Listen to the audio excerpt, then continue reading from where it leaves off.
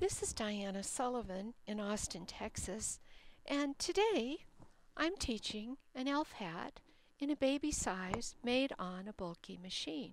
Here's the hat in just red and green, and if you get a kick out of this hat, I have a pattern with 5 sizes. That's baby, toddler, child, tween, adult, and 3 gauges, bulky, mid-gauge, and standard, and it's over on www.dianaknits.com.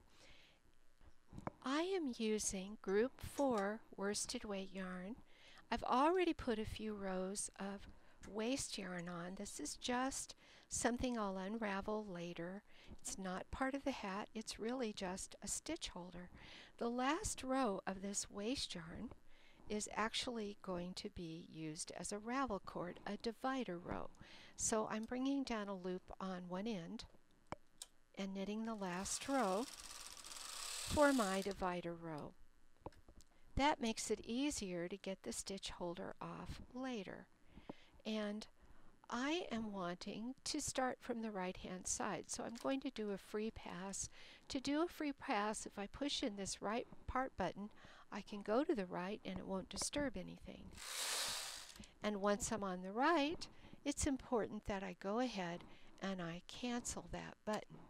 Now I need to be on tension 8 for a gauge of 3.75 stitches and 5.7 rows to the inch, and I did measure that over 20 stitches and 30 rows. I also need this carriage set on hold so it will short row. And of course I need to thread up with the green yarn for the hem. Now this is the inside of the hem I'm making right now, and it begins with 4 ordinary rows. I have knitted 4 plain rows of the green to begin the inside of the hem, and now it's time for me to begin the points. So to do the points, which are groups of 6, I mentioned I was on 50 needles, 25 to 25, and I've marked my bed in groups of 6. Each group of 6 is going to be a point on this hem. So 6 needles from there to there.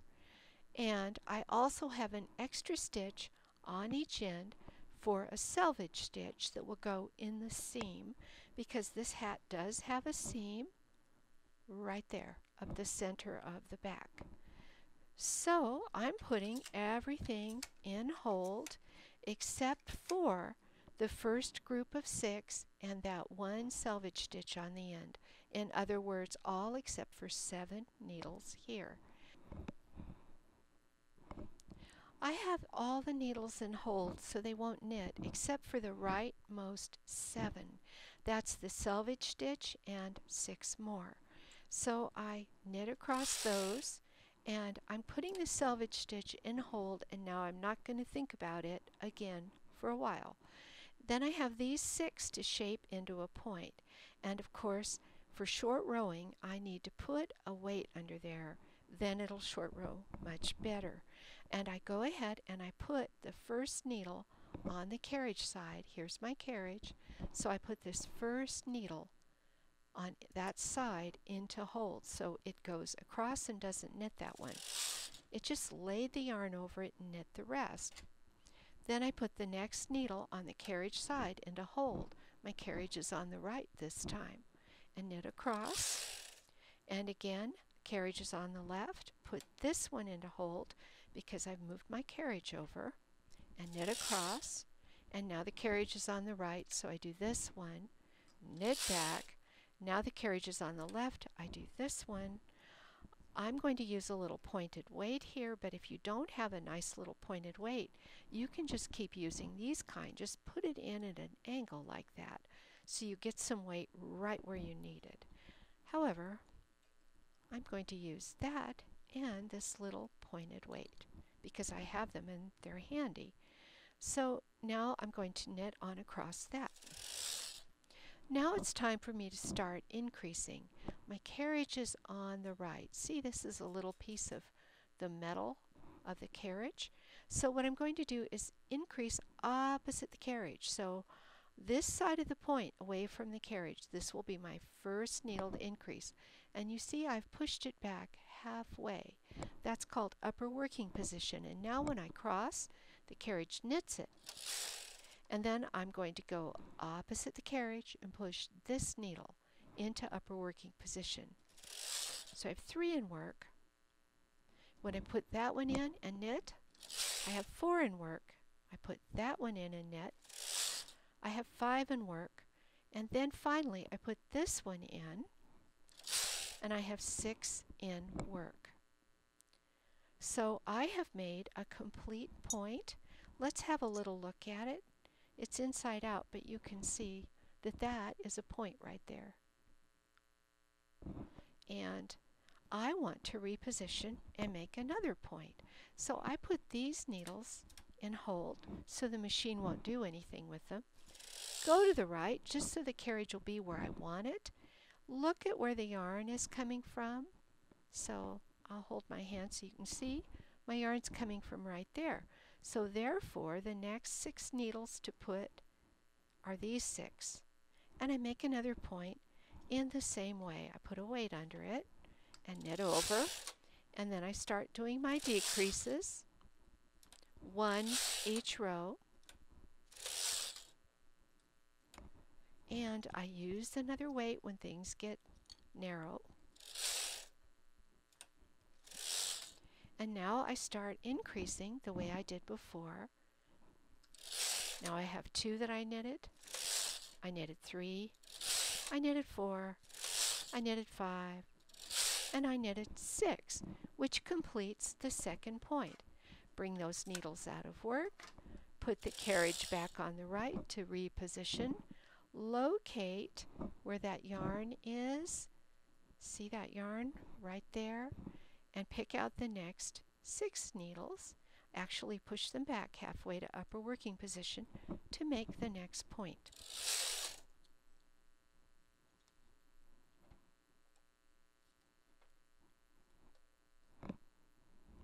Now later I'm going to want a weight on the end, so I'll just throw one in there while I'm thinking about it. Anyway, do it the same way. Decrease and knit, decrease and knit, decrease and knit, decrease and knit, decrease and knit, and then increase in the same way. 2, 3, 4, 5, and 6. I do this all the way across, and nothing really changes until the last one. Then I have to deal with that extra selvage stitch.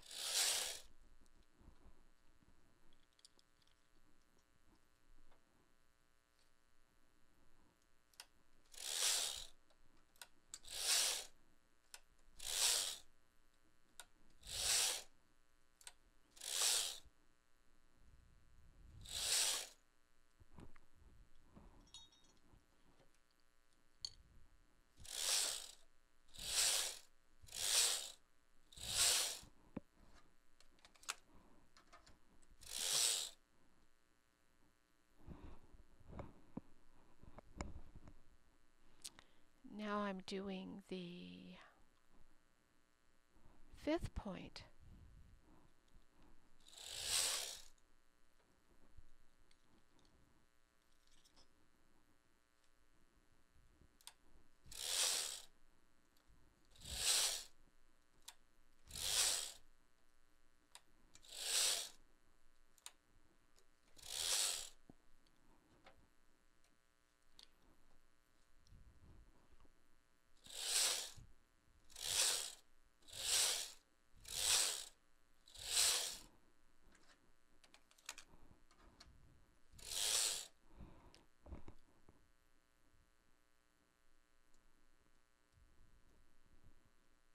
This will be the 6th point.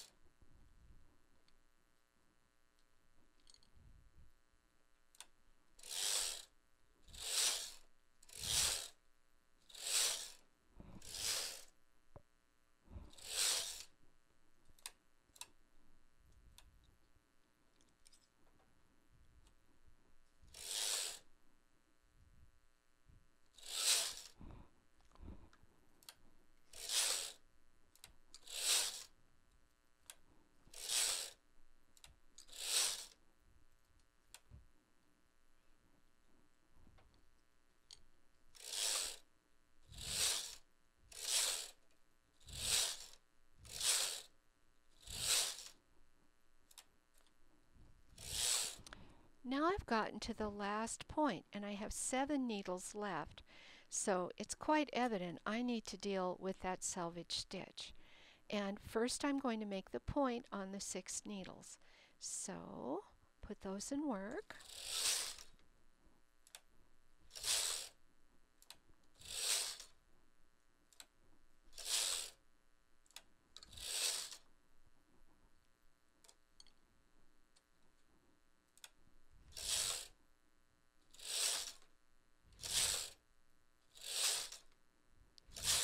Now when it's time to put that last needle in the point and work, get the selvage stitch too. That's all you need to do.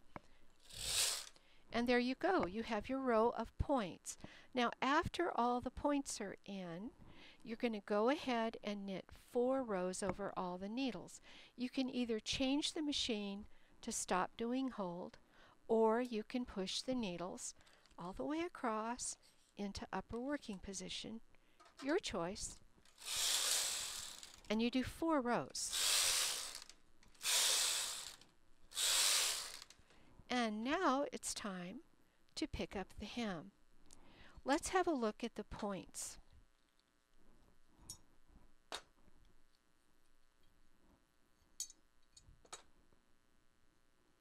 I'm just jabbing a finger in them to pop them out so you can see them really well.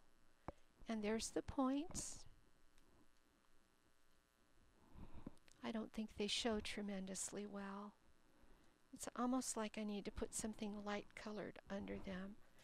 How about my hat? There. You can kind of see them. Anyway, I'm going to pick up the hem. And to do that, I'll start over here. I'm going to pick up, starting with the 2nd needle up here, and put these last green stitches that are poking in between the beige onto the needles. I skipped that selvage needle because the bottom of a hem is always short 1 stitch.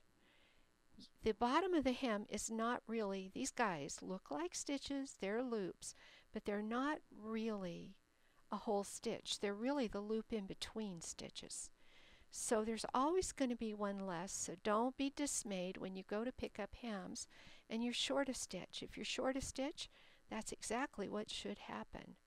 So I'm picking these up right across so that all of the needles will have 2 stitches on them, except for the selvage on the left. On the right, I'm going to end up with 2 stitches on those too. I'm threading the carriage with the red yarn, and I'm going to knit 8 rows with the red. And I'm setting my row counter for 0, 0, 0.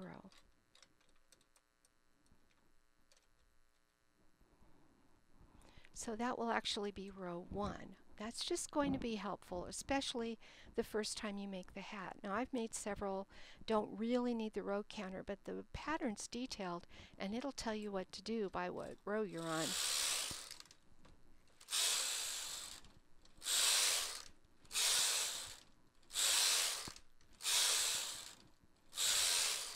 And then we cut the red.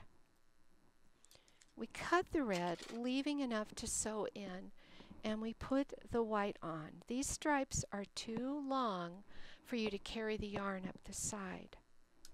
And I'm going to do 8 rows with the white.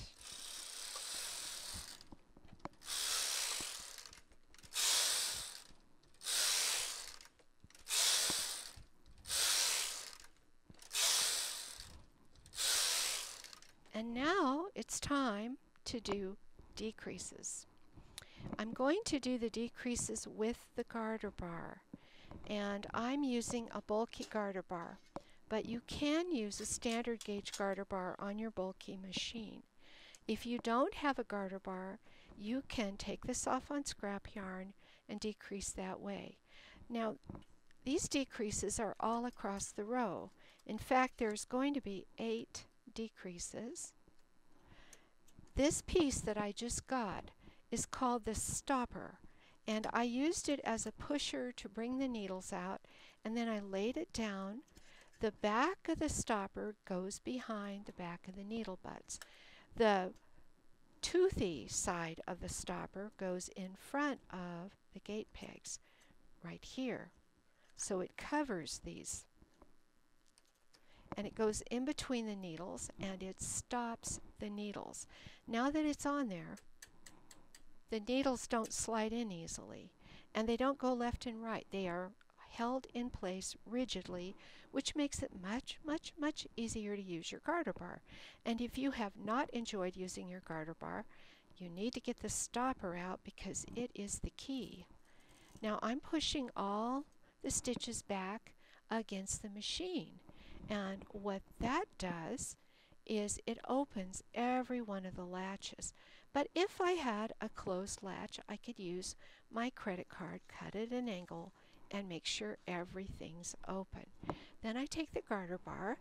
For this, it doesn't matter which side is up, but you put these little holes on the tips of the garter bar, these little holes. They go on a hook, each one on a hook. Once everybody's on a hook, if you're a little nervous about this, you can take the tool and close the latches. But you don't really even have to do that. You can just grab the knitting and pull it right onto the garter bar. Now hold the garter bar flat, like parallel to the floor, so that this whole thing is kind of flat like a table. And then just pull all the stitches right onto the garter bar.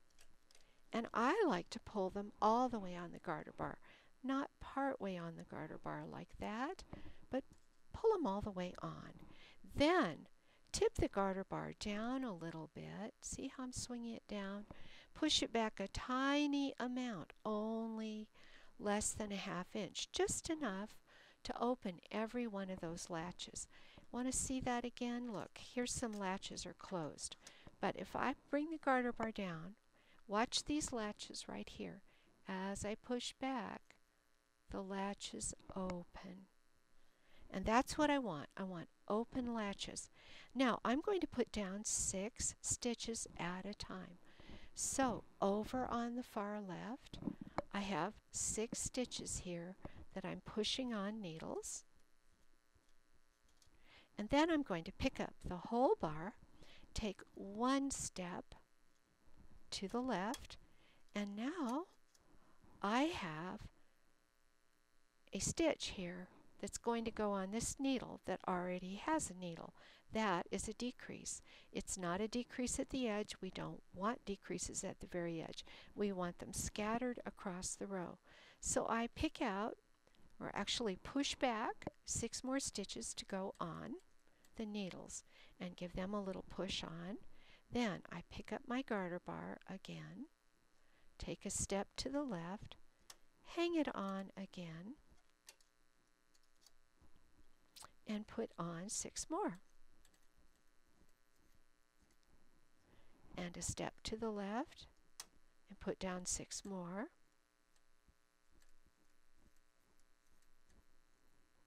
Step left and 6 more.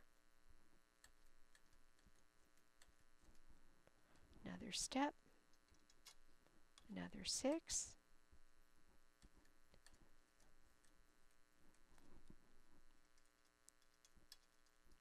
Step and 6. Now when I put down this last 6, I'm going to have 2 left over here on the right. You see I actually have 8 left. This is on purpose.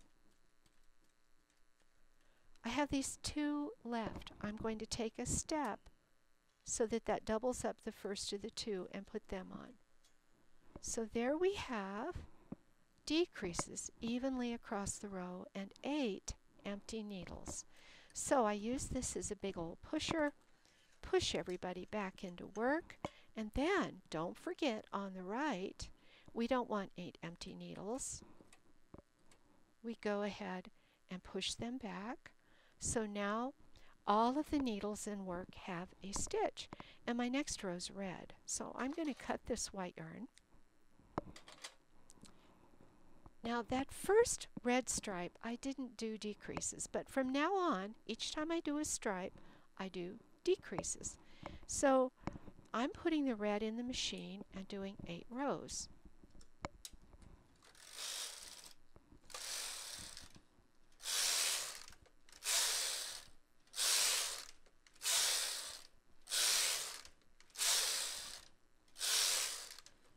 And I'm going to cut the yarn. I can cut it now, I can cut it later. Doesn't really matter, but I will be cutting it.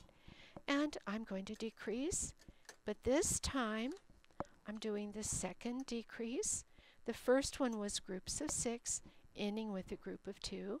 This one's going to be groups of 5. And I put my garter bar on, pull the stitches on the bar, open the latches, and begin. Put down 5, take my step to the left, put down 5, step to the left, do 5, and step to the left,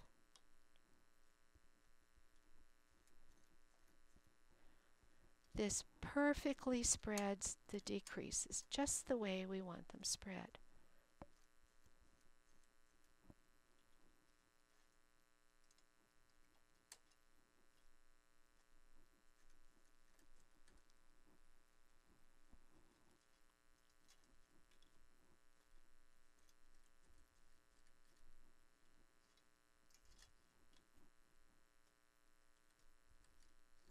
And you know that you've done it just right when you only have 2 left. You take that step, you double up the second to last one, and push the last one on. Use this as a big old pusher. Push those back. Push your empty needles back out of work.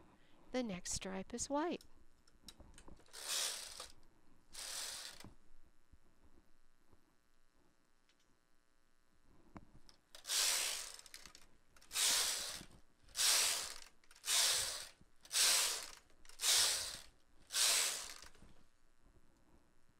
And we're going to do another garter bar job before we thread up the red. At the end of each stripe, I did the decreases.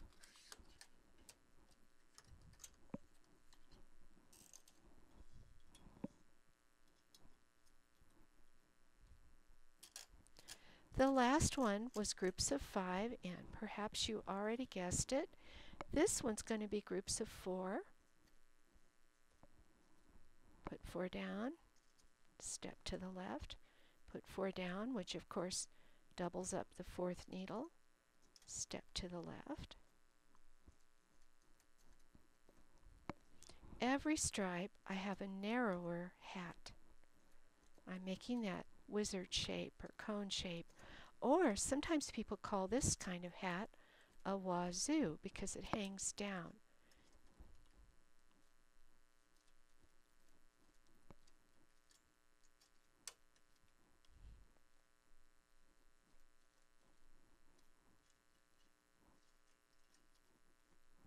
I just realized I have never taught a wazoo before. So this will be our first wazoo we've done together. Okay, I have 8 empty needles. You'll have 8 empty needles each time. And I'm going to thread up and do a red stripe.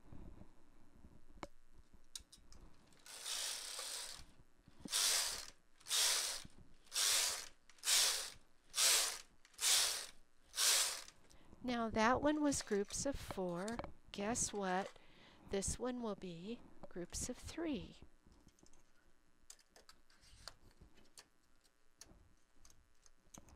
There. And it's getting to be too much weight, so I'm moving the weights up, but I'm only going to put 3 of them. I'll take the other 2 weights and set them aside.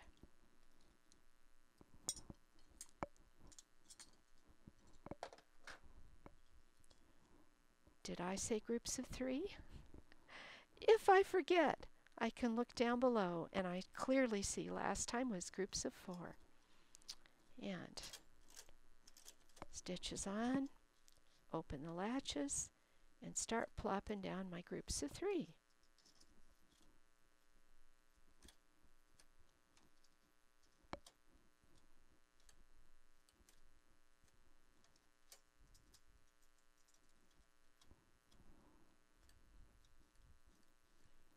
Now sometimes when you're working, some of the latches will come open, and if that happens, you've got your cut credit card handy.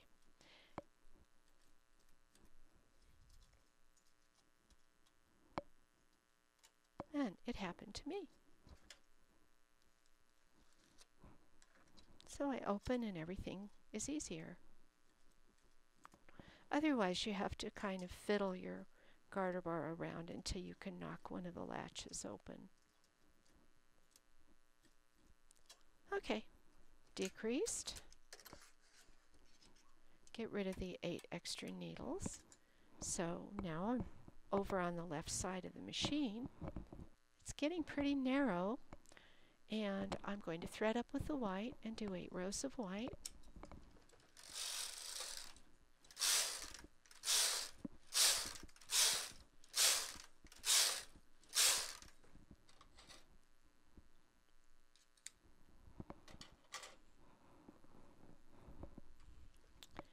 And now I'm going to do another row of garter bar decreases. This time 2 stitches in a group. And when you do 2 stitches in a group, except for the end needles, you're doubling everything up.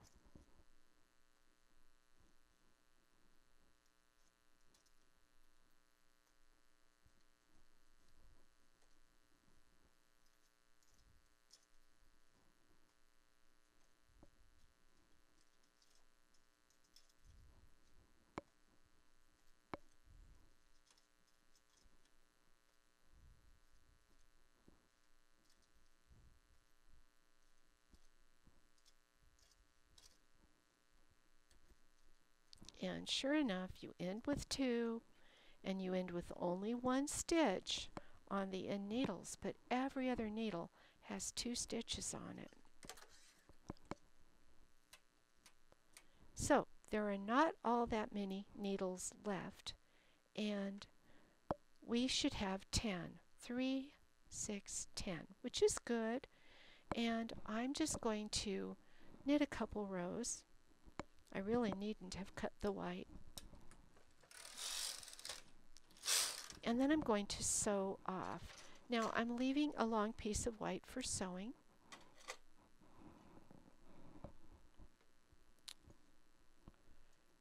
You can stripe these any way you want. You can use self-striping yarn, and you could also use every other row stripes. So knit 2 red, 2 white, 2 red, 2 white. That was really cute. I tried that one too.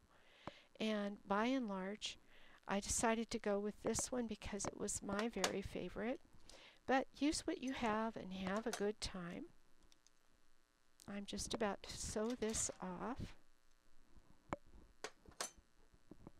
So I simply poke the needle in the stitch and pull the stitch right off the hook with my needle, and then poke in the next one, and I can easily stack all 10 stitches on my needle.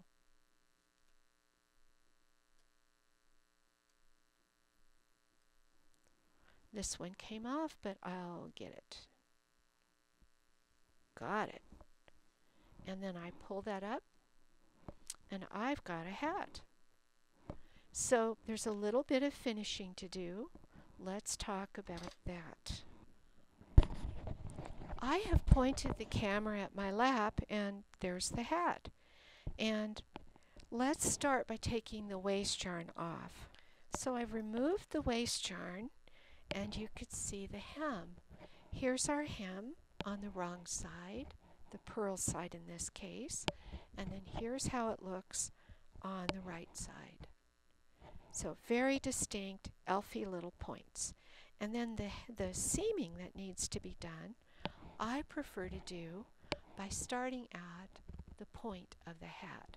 So here's my point, and I just match these two sides like that, and I'm going to do a 1-row mattress stitch. I am using a blunt size 18 tapestry needle to do this sewing. I thread my needle. Make sure the top of the hat is gathered up pretty firmly, and really the only problem here is that this yarn is loose. So I'm just going to tuck those to the inside. I will deal with all the ends to hide later. And what I'm doing is going on one side of the seam I want to put in and picking up 1 bar. That was the side away from me. Then I go to the side toward me and I pick up 1 bar. Then go across to the side away from me, pick up 1 bar. My side, go in where I came out. Trying to find my spot. There it is. There's my yarn coming out. So there's my spot. Back over here, go in where I came out and get 1 bar. Over here, in where I came out and get 1 bar. 1 bar because it's a 1-row mattress stitch.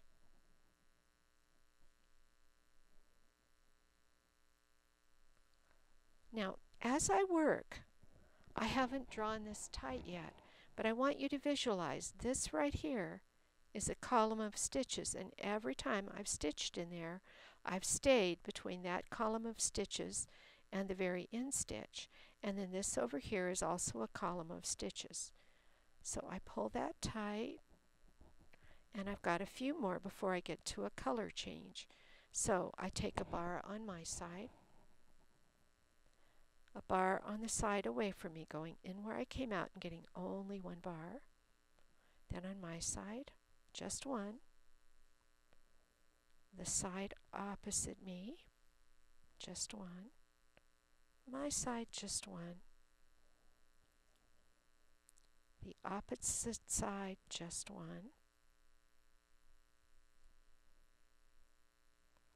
My side, get 1. Now, it is apparent on the side opposite me that this is the last stitch next to this white bar. And on my side, this is the last bar next to these white stitches. So that's good, that matched. And now I'm going to get the last white loop peeking between the red stuff. And over here, again, that last white loop peeking between the red stuff, that means I've matched my stripe.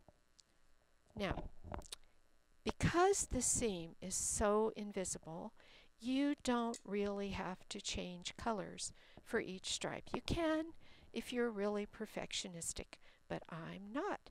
It's just an elf hat. So I'm getting my red bar, my red bar, red bar, red bar, and red, and red, and red. I'm just going to show you this one more matchup, and then you're on your own for the rest of the seam because it's all done the same way. And then the last thing you have to do to finish your hat is make a pom-pom. And I like the dark green, or you can go sprinkly and mix the colors for your pom-pom. Now see, that's my last red bar. And over here, that's my last red bar. It's peeking out between white bars, and I can pull that all closed. See, these are still too loose, so I have to pull them closed.